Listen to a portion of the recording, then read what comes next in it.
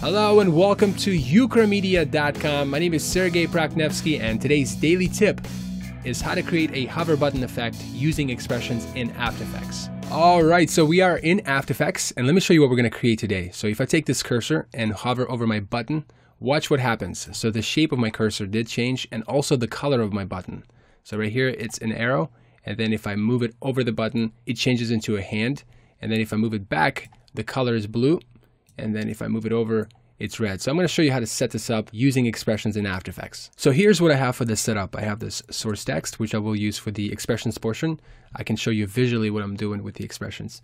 And then I have this control null, and this control null controls both of these cursors. So both arrow and hand are parented to this control null. So if I move it around, you can see that it's happening.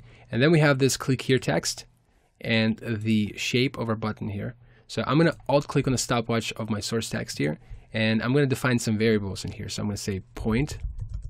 You're going to be the position of this control.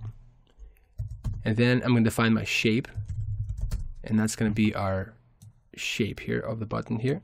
Okay, so next I'm going to use the sample image expression. So I'm going to say shape period sample image. And then inside here, we're going to define our point. And then the range, we need to define that. So I'm going to say the sample is going to be between 0.5, 0.5. So watch what happens. So right now we have 4 different numbers. They're all zeros.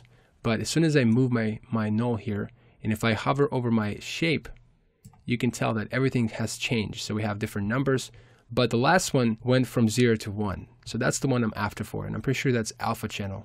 So we have 0 and then 1. So how do I get only this last number? So I'm going to grab it by using index. So I'm going to say, give me the index number 3, because in After Effects, we count our index starting at 0. So it's 0, 1, 2, and then 3. So inside these square brackets, I'm going to say 3. And if I let go, you can see that it's giving me that 1. So if I pull away, it's giving me 0, 1. So that's exactly what I'm after for here. But I want to convert that 1 to 100. So instead of going from 0 to 1, I want to go from 0 to 100. So I'm going to give it a variable here. I'm going to say a, you're going to equal to this expression. Next, I'm going to do a linear expression. So I'm going to say linear. And then in my parentheses, I'm going to say a.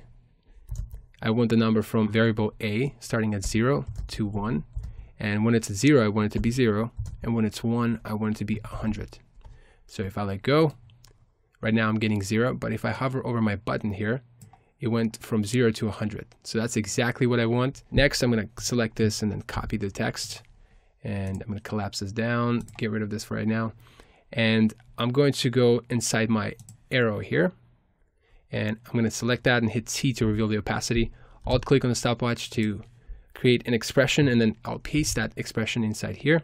So if I let go, you can see that my arrow is here, but when I pull it away, it disappears. So we need to reverse that effect. So I want the arrow to be visible here. When it goes over my button, I want it to disappear. So to do that, I'm just going to change this 0 to 100 and 100 to 0. Okay, so now we see this arrow, and then when we hover over it, it disappears. So that's good. So next, I'm going to select my mouse hand and hit T to reveal the opacity. And then alt click on the stopwatch to activate the expression. And we're going to paste the expression in here again.